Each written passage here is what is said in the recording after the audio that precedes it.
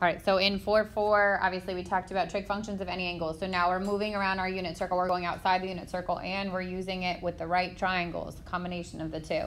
So this one says, given that cosine of theta is negative 5/13 and the sine is greater than 0, find the following. Because those angles are not on my unit circle, I know immediately I have to draw a right triangle. Okay, so you can draw it however you want, as long as you realize that visually that doesn't make sense if it's a negative x. So I don't care if it's in the right quadrant, as long as you would know how to apply the signs. Technically, if I have a cosine that's negative 5/13, the radius is always positive, right? Which means I have to move back. So you could put a negative 5 here and a 13 here, or you could draw it where it's supposed to go, which would be negative 5 for right now at least, 13. And then you have to look at the second piece of information, which says sine has to be greater than 0. That's how you identify what quadrant it would be. If sine's greater than 0, that means it's positive, correct? Which means this has to be in the second quadrant. In order for cosine to be negative and sine to be positive, it's got to be second quadrant, which means that my y is a positive 12. So 5, 12, 13 is your triple, okay? And then you would need to use both pieces of information, the fact that cosine is negative and sine is positive, to know which quadrant this triangle would lie in. Everybody's good on that, right? Okay, then the sine is opposite over hypotenuse, which is 12/13, and the cotangent would be adjacent over opposite, which is negative 5/12. I think most, if not all of you, got that right, so that's good. Number 3 said evaluate the trig function. So we're looking for the tangent of 13 pi. Don't go around your circle like 6.5 times. Realize that that's a whole number, and the whole numbers are either even or odd. That classifies what side of your circle that's on. Because you wouldn't want to, if I give you the tangent of 113 pi, you should be able to get it just as fast. You don't want to have to convert. Like I've seen people convert this into degrees, find coterminals. That's a lot of work to do for something that should be quick recall. So if it's odd whole numbers, we said it's on the left, which is a negative 1, 0. If it was even whole numbers, it'd be on the right, which is so even, odd. Okay, so the fact that 13 is odd tells you I'm using the coordinate point that's on the left. And the tangent is the y over the x, or the 0 over the negative 1, which is 0. Easy stuff. Don't make it harder than it needs to be. Okay? Number 4 said find the reference angle, then evaluate the trig function. So I could figure out where this lies, because at some point you're going to, it might say graph both of these things. Negative 3 pi over 4 means I'm moving clockwise instead of counterclockwise. This would be negative half. If I went all the way to the x-axis, it'd be negative 1. And 3/4 would be in between the negative 1/2 and the negative 1. So I know my angle is in the third quadrant. Now a reference angle is the distance between that angle and the x-axis. So I only have to go 1 more fourth to hit that pi, which means that my reference angle, or theta prime, is pi over 4. If it is a unit circle angle, so if it is an over 4 or an over 6 or an over 3 or an over 2, then the reference angle is pi over the denominator. It doesn't matter what it is. If I give you 231 pi over 3, that's a bad example because that can be reduced. 232 pi over 3, your reference angle is pi over 3. You just got to figure out from that, where does it go in your unit circle, okay? So I know that the reference angle is pi over 4, which means the coordinate point there is root 2 over 2 and root 2 over 2. And then because it's in the third quadrant and all students take calculus, which of my 6 trig functions would be positive? Third quadrant T means tangent and cotangent. Everything else is going to be negative because I'm going back and down in that third quadrant. So they're both negative. So secant is the reciprocal of cosine. I'm going to take 2 and root 2, negative, and flip it, rationalize it to root 2 over 2, which is negative root 2. Cindy. So you're finding the distance no matter where you are. So the first thing you do is figure out where that triangle, where that angle is, right? And then you're finding the distance between that angle and your x-axis. So if I'm here, okay, and it's a positive angle, it means it's bigger than 1. I usually do that minus pi. But because this is a negative angle, it's the reverse. So I'm going to do pi minus that angle. Pi minus, well, minus the positive version of that angle. So pi minus 3 pi over 4 is pi over 4. Does that make sense? Yeah. So you're always finding the distance between that angle and the x-axis. If it's positive, I just subtract pi from it. But if it's negative, that's where it changes because now it's a different direction. But the shortcut is every single of the unit circle angles. So every single, unless it can be reduced, every single over 3, every single over 4, every single over 6, and every single over 2, the reference angle is pi over that denominator. That's the shortcut. If it can, unless it can be reduced. Obviously, if it can be reduced, it's different. But every single one of those, the reference angles are the unit circle angles. It's when you change the denominator that you have to use the tricks moving around. So if it was something over 9 or something over 11 or something over 8 or something over, I don't know, 7, then I got to figure out where it might lie. Does that make sense? And use your tricks as you move around. But if I'm giving it to you without a calculator, it's a unit circle angle because those are the only ones you can figure out without a calculator. It becomes 1 3/4 pi. That's too big. It's got to be less than pi over 2. Right? You said if you do pi minus a negative 3 pi over 4. Wouldn't that be 7 pi? Right, which is 1 and 3. It's too big. It's got to be less than pi over 2. But then what would you do? So you're doing 3/4 pi subtracted from pi. Don't worry about the sign. Ignore the sign because it puts it in that quadrant, right? You're finding the distance from that to pi. So distance is subtraction. Take that 3/4 and subtract it from pi. Ignore the sign. Yep, ignore the sign. Oh. Okay, so find the reference angle, then evaluate the trig functions. So now that we know the shortcut, what's the reference angle for 13 pi over 6? Pi over 6. Now I got to use the 13 over 6 to figure out what quadrant this is in. So 13 over 6 is what in mixed number format? 2 and 1/6. Odd whole numbers go where? I mean even. Sorry, 2's even. Even whole numbers go to the right. And then I have to go 1/6 past that, which is less than a half. So I know I'm in the first quadrant. And in the first quadrant, what's positive? Everything, right? So the sign is going to be positive. And it's an over 6, which means root 3 over 2 and 1/2. Sine is a positive 1/2. So get your reference. Know your coordinate point from your reference. Figure out where it is on your unit circle. And from there, apply your positive negative sign. Even if you messed up the positive and negative sign, if you knew it was over 6, you should be able to get all the values, right? Because you should know those points. You proved it to me on your unit circle quiz. All the over 6s are root 3 over 2 and 1/2. From there, you can get your sine, your cosine, your tangent, your secant, your cosecant, and your cotangent.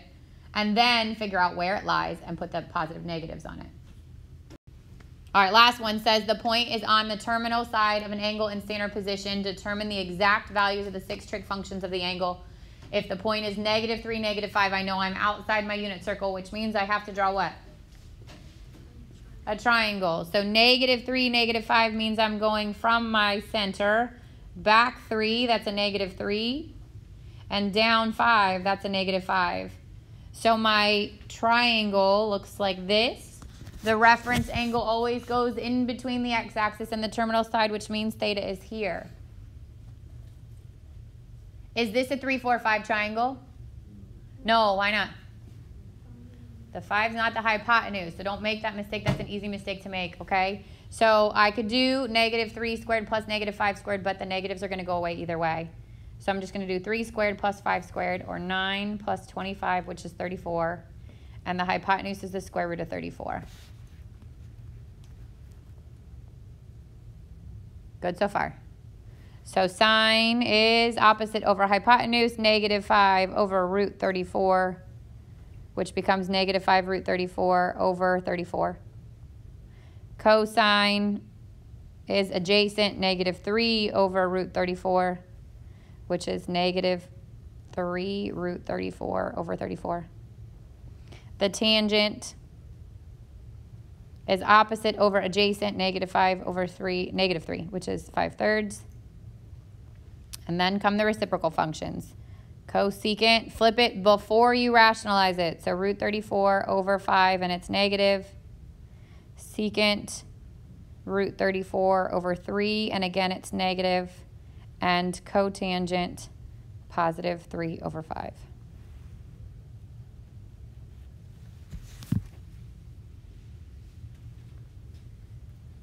Questions? Mm-hmm. All right, so the homework questions. This was number 7. It said find the reference angle theta prime for the special angle theta, and it gave you that theta is negative 305 degrees. So again, when you're trying to reference the negatives, there's 2 ways to look at it. One is work your way clockwise. So this would be negative 90, negative 180, negative 270, negative 305 puts you in that first quadrant.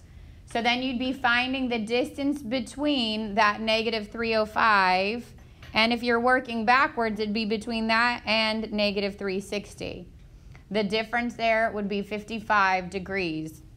That's the one way to look at it, so 55 degrees, okay? The other way is, remember, like you can graph it as though it's positive, figure out where it's located, okay? So if I went positive 305, it would be, again, in this quadrant, I'd overlap it, and I still end up, fold it like a hamburger, I'd still end up in that first quadrant. You're still finding the distance between that angle and the x-axis. So difference between negative 305 and negative 360 is positive 55. There's never an angle that's a reference angle that's bigger than 90, right? Or less than 0. So you're never going to get a negative reference angle. You always want to do the positive. And then it said sketch theta in standard position and label it, and then label theta prime. So the theta is your initial angle, which was the one we drew blue here. That's theta. And then theta prime was going the other way. This would be theta prime. Make sure you know how to graph them, label them, and find the functions. All right, so 4 said find the values of the 6 trig functions with the following information, right? So it gives you the function value of cosecant is 6, and then the constraint is cotangent is less than 0. So your cosecant is positive. That's the first thing that you can get from that. And if your cosecant is positive, that means what else is positive? What's the reciprocal function for cosecant? Sine. So sine is also positive. So I've got sine is positive and cotangent is negative, right? Which means tangent is negative. So as you go around, the first thing you can figure out is which quadrant this lies in, right? So I need sine to be positive. I need tangent to be negative. That rules out this one and this one and this one. This means this is happening in the second quadrant. That's one piece of information I can get from there. So how do you figure, I get confused on like how to figure out the quadrant. So they're going to give you some sort of information with a trig function, right? They'll give you the sine, the cosine, the tangent, one of those, and then one additional piece of information. Like it's either obvious like in this quadrant, or here's another piece of information that's going to help you figure out this. When they give you the reciprocal functions, both of those are reciprocal functions. The original functions have the same sign. So if cosecant is positive, sine's positive. If cotangent is negative, tangent's negative. So then I do my, all students take calculus and figure out which quadrant am I talking about. In order for sine to be positive and tangent to be negative, so in the first quadrant, they're all positive, which means you can rule that one out. In the fourth quadrant, they're both negative. Sine and tangent will be negative, so I can rule that one out. And in the third quadrant, tangent's positive, so I can rule that one out. The only one in which they are both sine being positive and tangent being negative is in the second quadrant. Does that make sense? So they got to give you just enough to get you a spot. Then from here, if my cosecant is 6, that means that my sine is 1 over 6 because it's the reciprocal, right? Yeah. Then draw yourself a triangle. So technically, if I want it to be in the second quadrant, I can actually draw the triangle going in that direction, left and up. And sine, the reference angle is always in that corner where it would make with the x-axis, right? So the theta goes there. Sine is opposite over hypotenuse, so 1 and 6. And then I got to find the missing side. So 1 squared plus x squared equals 6 squared. And I get x squared equals 35. And x equals the square root of 35. But second quadrant tells you what's true about that 35. It's negative. So now it wanted the rest of them, right? So I already have the cosecant. I need the sine. I need the cosine. I need the tangent. I have the cosecant, so I need the secant, and I need the cotangent. Sine is opposite over hypotenuse, which is 1/6. Cosine adjacent over hypotenuse, root 35, negative root 35 over 6. Tangent 1 over negative root 35, which is negative root 35 over 35. Flip the cosine, negative 6 over root 35, which is negative 6 root 35 over 35. And flip the cotangent, but flip it before you rationalize it. So it's just negative root 35.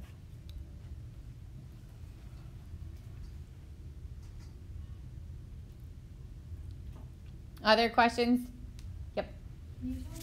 11. But it was graph it, right? Find the reference angle and then graph both, or just graph, well, it doesn't matter. I'll do both either way. So the reference angle, remember, you're doing the distance from that angle to the x-axis. So in terms of degrees, we're talking either the 180 or the 360 side of it. Because this is negative, I'm going, this would be negative 90, negative 180, negative 270, which means I know I'm in that first quadrant, negative 305. And if I'm going negative, then this is negative 360, right? If I was going around the negative angles. So I'm trying to find the distance from negative 360 and to negative 305. I'm trying to find what this is. So I just do 360 minus 305. Does that make sense? You're always finding the difference between that angle and the x-axis. So if it was on the left side, I'd find the difference between the angle and 180. On the right side, I'm going to find the difference between that angle and 360. And it's always 90 or less than 90. It's not going to be negative. It's not going to be bigger than 90. So 360 minus 305 is 55. And it's got to be positive. This is a positive 55. So your theta prime is 55. If you ever go to write an answer for a reference angle and it's bigger than 90, something's wrong. Less than 0, something's wrong. It's got to be in between 0 and 90 degrees.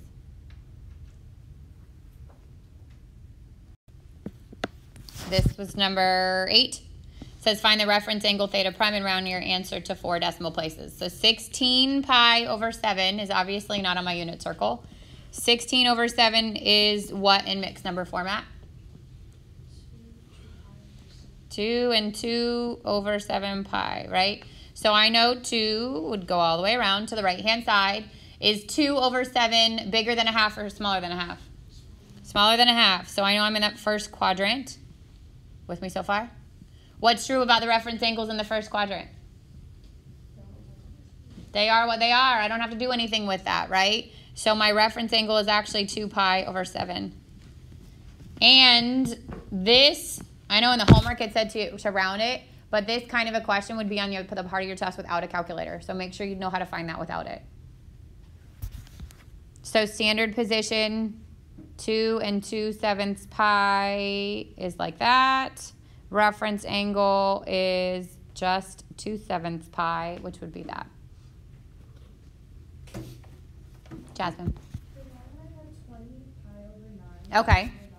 So 20 over 9 is still 2, right? Because it's 18, and then 2/9 this time. So you're still going all the way around your circle once to the 2, and then 2/9, same question. Is 2/9 bigger than a half or less than a half? 4.5 over 9 would be your half, right? So it's less than a half, which means it stays in that first quadrant. And then your reference angle in the first quadrant is that fraction. So my reference angle is just 2 pi over 9. If it was bigger than a half, I would subtract it from pi. So if it was 5 pi over 9, I would do pi minus 5 pi over 9. Because now you're finding the distance on the other side. So same thing, this is 19 pi over 8, that's what you had? Yeah. Okay, and it said reference angle, right? This is where you can't use a shortcut. So I can't just say pi over 8. Okay. So I got to figure out, because that's not on my unit circle, those aren't one of those special relationship angles. I got to convert it first. So 19 over 8 becomes 2 and 1/8 pi, right? So 2 tells you go all the way around your circle. I'm starting here, and then 1/8 is either less than a half or bigger than a half. It's less than a half, so it puts it in the first quadrant. So I'd be at pi over 8 here, or 1/8 pi. And in the first quadrant, your reference angles are your reference angles. That's what the angle is. So it's pi over 8. If it was something like when I converted it and it was 2 and 5/8 pi, so now I'm in this quadrant, now I would have to do pi minus 5/8, and I get 3/8 pi. So it can be something other than pi over whatever the denominator is. It just has to depend on where you're at. Number 9 said negative, find the 6 trig functions without a calculator of negative 4 pi over 3. Did it ask you for the reference angle too? No. Okay. So negative 4 pi over 3, although it's a good way to get it anyways. I know my over 3 is where my reference would be. And I know the coordinate point I want over 3 is what? 1/2 and root 3 over 2. Already you have that. Now all you got to figure out is your positive negative signs. Negative 4/3 pi is negative 1 1/3. So I'm going back. That's negative 1/2. That's negative 1. That would be negative 1/3. I'm in the second quadrant where just sine and cosecant are positive. Everything else is negative. So sine is going to be positive. Cosine is going to be negative. Tangent is going to be negative. Cosecant is going to be positive. Secant is going to be negative. Cotangent is going to be negative. Sine is root 3 over 2. Cosine is 1/2. Tangent is root 3 over 2 over 1/2. Keep change flip. And I get root 3. Hannah. Why would you change it to the mixed number when you can? If it's obvious, go for it. But if you don't see that or you don't know where that's located, that's when I would say change it to the mixed number. If you can if you know that that's on your unit circle, it's just reversed, then you don't have to. Okay. Yeah. And then this would be 2 root 3 over 3. This would be 2, and this would be root 3 over 3. Everybody good? Okay. And then 10 said, find the indicated trig value in the specified quadrant. A lot of people just got confused on like the wording here. So if the function is the tangent of theta equals negative 2 over 3, the quadrant's 2, and you want to find the trig value of the cosecant, then basically work your way backwards. So you're trying to figure out your triangle. You're putting it in the second quadrant, and then you're going to find the cosecant on it. 2 over 3, again, as soon as you see it, you should know that's not on my unit circle. I have to make a triangle, okay? So it doesn't matter if it's drawn to scale or not, okay? If I put it in the second quadrant, technically it's going backwards and up. So my theta would be here, but you could draw it regular as long as you know which signs are supposed to be positive and which ones are supposed to be negative. If it's tangent, then it's what two sides? Opposite and adjacent. So this is 2 and this is 3. And then the question comes, which one of those gets the negative? That's where the quadrant comes into play. So if it's quadrant 2, what gets a negative, the y or the x? The x. So it's a negative 3 and a positive 2. Pythagorean theorem gets you the other side, which is the square root of 13. And then cosecant is the reciprocal of sine, so it's hypotenuse over opposite. Hypotenuse is root 13, opposite is 2. And to confirm your positive negative sign, all students take calculus. If it's in the second quadrant, if it's in the second quadrant, then sine and cosecant should be positive. And we found this to be positive, so at least we know the sign's right. We good? Yeah? All right, so this is kind of like the warm-up where you're given one of the trig functions, and then this time, instead of giving me information about another trig function, I'm actually giving the exact location. So quadrant 2 means that this is obviously where my angle is going to go.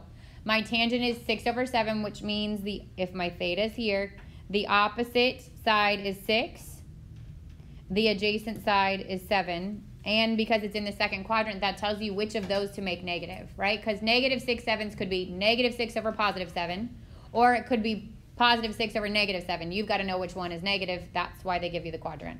So in the second quadrant, your x is the negative 1. Then I would close it in, do the Pythagorean theorem. So 36 plus 49, 85. This is square root 85. And then if you want to find, what was it, cosecant? Yes. That's the reciprocal of sine, so hypotenuse over opposite. Hypotenuse is root 85, and opposite is 6. So the second piece of information is going to give you the sign, positive or negative, for what your sides are. So this was the terminal side, lies on the given angle in the specified quadrant. Find the values of the 6 trig functions of theta by finding the point on the line. So the line is y equals 60 over 11x, and the quadrant is the third quadrant. So if I was to graph that, my point would be at 0, Okay, my rise is 60, which means I'm going up 60. My run is 11, which means I'm going over 11, and there's a coordinate point. So I've got a line that looks something like that. It's the same thing in the other direction, right? So it would be down 60 and over 11, back 11, which means negative and negative. And then if you do the Pythagorean theorem, this is actually 61. Okay, that's not an easy number to know off the top of your head. You wouldn't get something like that without a calculator, because 61 is not something you can like break down into its factor tree. And then from there, your reference angle is here, okay, which means that this is opposite this. This would be 60. This is opposite this. This would be negative 11. So both your sides are negative, and your hypotenuse is 61. And then you could fill in your sides from there. Does that make sense? Yeah, okay. So it says that the terminal side is along that line, right? And that you're looking in quadrant 3. So if I go to graph this line, I'd start at 0, I'd go up 40, I'd go over 9. That's really not made to scale, but you get the point, right? This would be my line. It would extend in the same way the other direction, because it's a line, except that I'd be going negative 40, so this would be negative 40, and I'd be going negative 9. So the side lengths on that angle, which forms the triangle, would be negative 9 for the run, or the horizontal, negative 40 for the vertical. And then when you find the missing side, you got to do the Pythagorean theorem. So that's what, 1681? Is that right? And is that 41? Yeah, I think it is. That would be a 16 if I could add. And then you've got the 3 side lengths, and then you can figure out your trig functions from there. How do you know like where to put the theta? The theta is always the distance from the x-axis to the terminal side. So if my angle's here, let's say, then my theta goes here. If my angle's here, theta goes here. If it's here, theta goes here. And if it was here, theta goes here. So reference angle, think from x-axis down, up, in either direction. All right, so we're just going to get a head start on 4-5. So 4-5 is the graphs of the sine curve and the cosine curve. We are now taking the points around the unit circle and separating them out, putting them on an xy axis. Okay, so we're going to learn how to graph first the sine curve, then the cosine curve. I cannot stress the importance of these because next section we have to learn how to do secant and cosecant, and those are based on sine and cosine. If you don't know how to do sine and cosine, you're not going to be able to figure out how to do secant and cosecant. All right, so we're going to walk through the first 2 in this section, and then also in that section's cotangent and tangent. Okay, all 4 of them are going to be coming out of here. 0, oops. So how do we get the sine curve? This is the standard sine curve, or the parent function of sine. And it comes from making your x-axis, theta. So these are your radians. And the y-axis is your sine value. So if I overlap this with my unit circle, and you think about this being 1, 0, 0, 1, negative 1, 0, and 0, negative 1. Focus just on the sine, right? Because that's what this curve is. So if I asked you what is the sine at 0 radians, you'd tell me it's what? 0. That's where this point comes from. So if the theta is 0, then the sine is 0. What's the sine at pi over 2? 1. That's where this point comes from. What's the sine at pi? 0.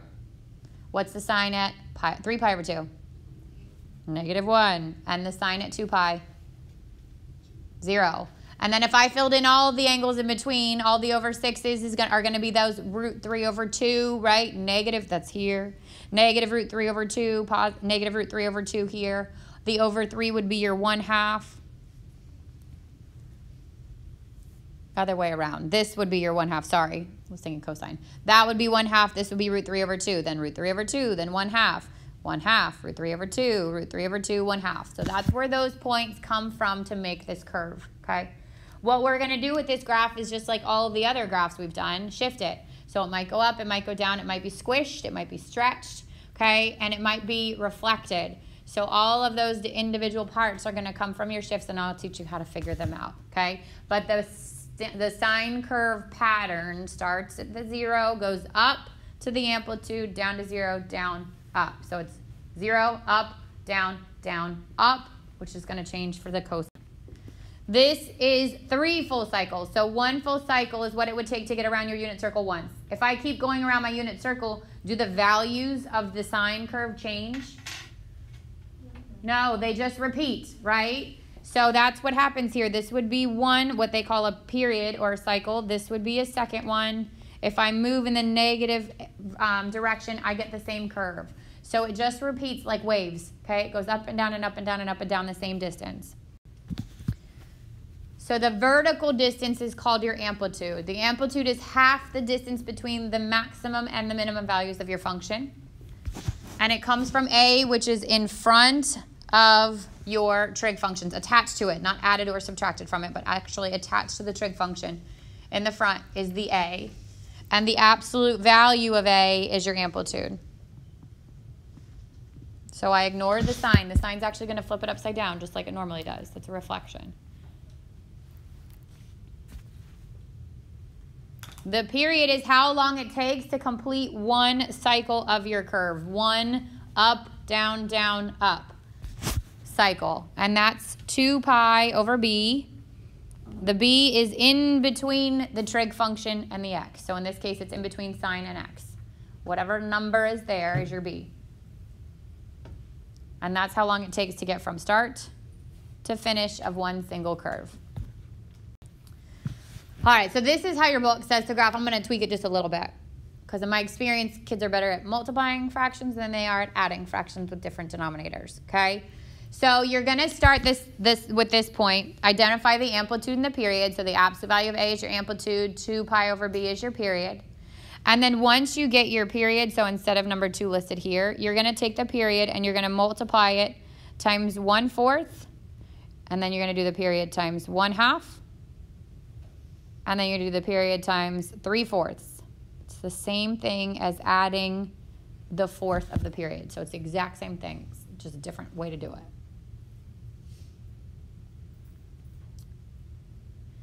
This is going to give you 3 of your key points, and you need 5. The first one is 0, unless there's a horizontal shift, which we'll talk about tomorrow. And the last one is your period. So whatever 2 pi is. If there's no vertical shift, these are your x-axis, your x-intercepts. You're going to plot them on your x-axis, and then you're going to plot your amplitude. And then if it's sine, you're starting at 0. You're going up to the amplitude, down to 0. Negative amplitude, back up to 0. And then number 5 says extend the graph in step 4 to the left or the right as desired. So if it said to graph 2 periods or 3 periods, you would just continue that pattern going left or going right. All right, baby steps. Y equals 2 sine x. So because we're starting sine, make sure that obviously this is sine. Eventually, you're going to get them all mixed in. It could say sine, it could say cosine, it could say secant, cosecant, tangent, cotangent. Make sure that's the first thing you identify. So obviously this is the sine curve, okay? Then I go, what's A? 2. A is 2, which means my amplitude is what? 2. That's how high it's going and how low it's going. What's B? In between the sine and the x is 1. And the period is 2 pi over B. Or 2 pi. With me so far? Easy stuff, right? Same starting point every single time.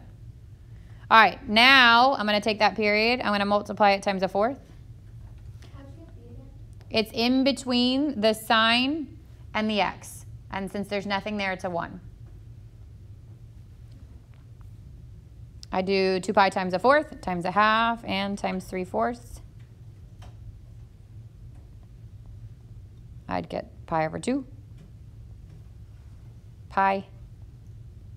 3 pi over 2. These are your standard key points, and hopefully that makes sense because 2 pi is your standard cycle. Now I draw my axis.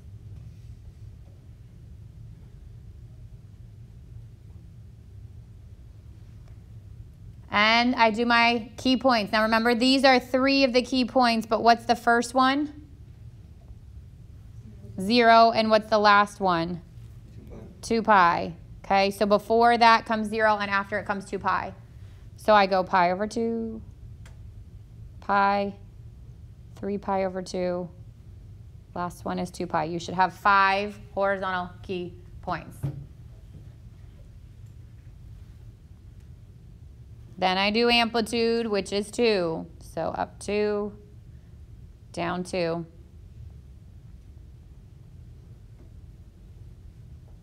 And then plot your curve. So sine starts at 0 at the first key point, goes up to 2 on the next key point, down to 0 on the next key point, down to -2 on the next key point, and then up to 0. And then connect your curve.